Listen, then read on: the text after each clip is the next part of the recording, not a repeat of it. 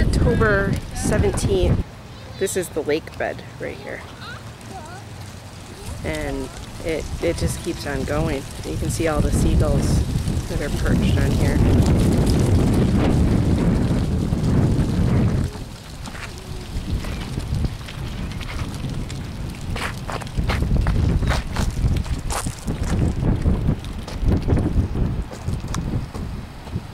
Lake bed. Usually the waves go up to about there when the water's calm, where this little line of pebbles is. And then last year when I came here, we had the boat out, and I can't really tell where the canal is itself, but believe it or not,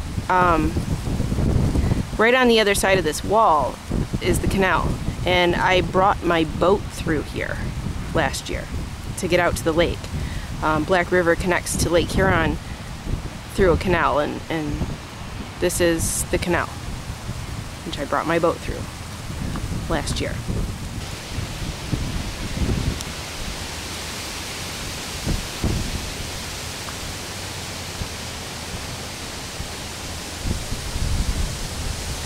Actually, let's see, I came up too soon. There are boat hoists. About a week ago, here's a boat hoist.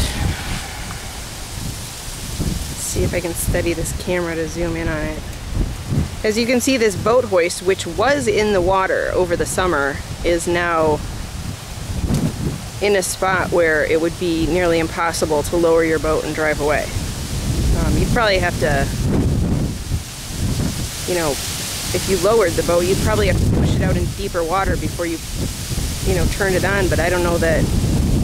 I'm pretty sure that the water's only a couple inches deep there, if it's like the rest of the lake. And this was the case with all the hoists. The people, when they were taking them out of the water this year, some of them weren't even getting wet.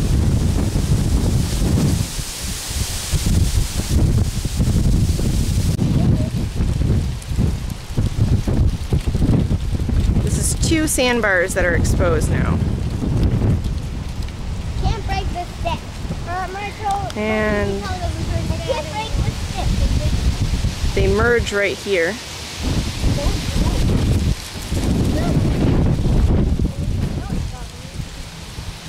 And these are the 2 sandbars and the exposed lake bed.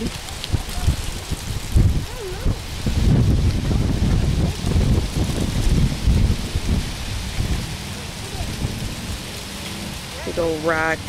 Jimmy would love that. I know it's the bone, but I don't know.